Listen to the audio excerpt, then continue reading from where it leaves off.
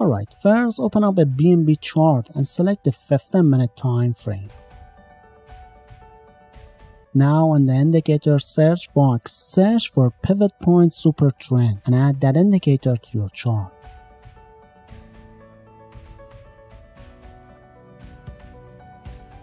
The pivot point super trend indicator will serve as the signal generator for this strategy. They will tell us when to enter and exit trades. So head over to the indicator settings and first change the pivot point period to 7. Using a higher period will smooth out the indicator line, reducing some of the random fluctuations. Next, we'll raise the ATR factor to 4. Adjusting this parameter can also help refine the signals.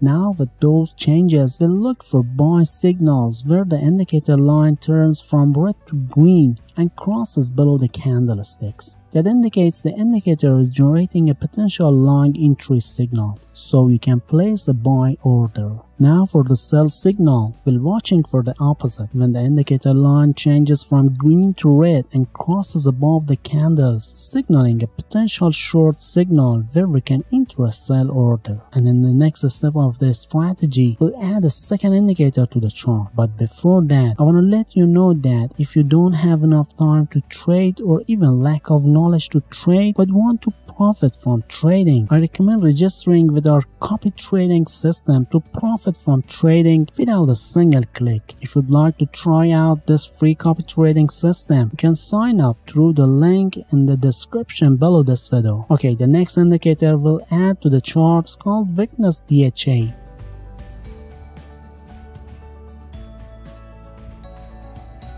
This indicator will help us filter out weak signals during periods when the market is consolidating. The weakness DHA indicator will be a useful addition to help make our signals more reliable. Alright, the first thing we're going to do is adjust the settings for the weakness DHA indicator. So we'll change two parameters. Fast speed will be set to 21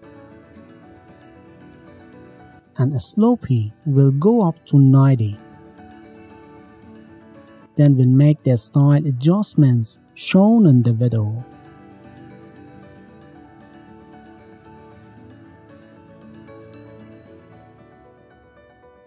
With those settings, the indicator will now confirm signals in two ways. If the histogram is below the zero line and black in color, that means the indicator is confirming a sell signal from our super trend indicator, and vice versa. If the histogram is above the zero line and white in color, that's confirming a buy signal. For example, in this case, the super trend gives us a buy signal. Then the weakness DHA histogram turns white and raises above the zero line, confirming the buy signal, so we can confidently enter a buy trade knowing both indicators agree. In the next example, super trend issues a sell signal that the weakness DHA indicator also confirms by turning black and falling below the zero line. Again, we can take the trade with both indicators in alignment. But in the last example, super trend issues a sell signal that weakness DHA indicator does not confirm. The histogram stays white and above the zero line. By filtering out that unconfirmed signal, weakness DHA indicator protected us from a potentially losing trade. Okay, for the next indicator, we'll add the simple moving average indicator to the strategy. This indicator will help us identify the overall trend of the market in this strategy.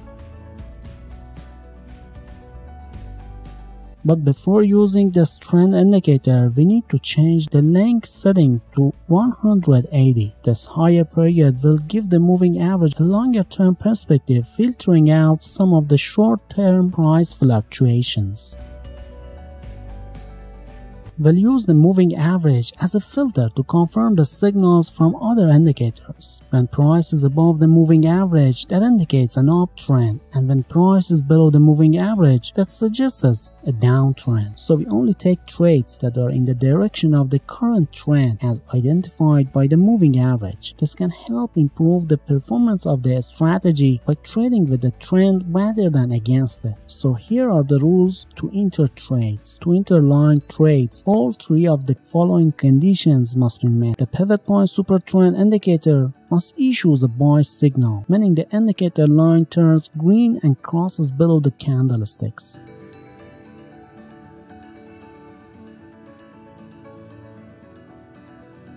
And the weakness DHA indicator must confirm the buy signal with a white histogram below the zero line.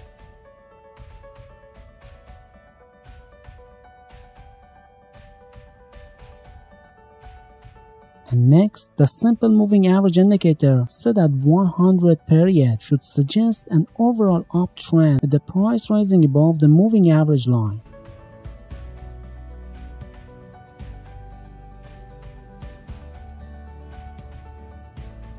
And only when all three conditions are met, a buy signal from the first indicator, confirmation from the second indicator, an uptrend identified by the moving average, we will enter a long trade. This helps ensure we only take high probability trades that are in line with the larger trend. And to manage your risk, place the stop loss below the super trend line. This will limit your maximum loss per trade.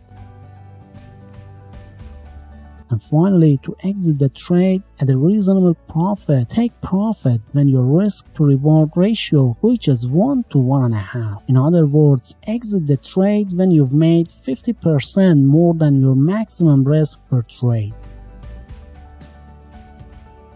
The approach for short trades mirrored the one for long trades. We're looking out for three things: a sell signal from our first indicator, that means the line turns red and crosses below the candlesticks; confirmation from the second indicator in form of a black histogram that falls below the zero line; and the moving average set at 100 periods, indicating an overall downtrend with price below the moving average line.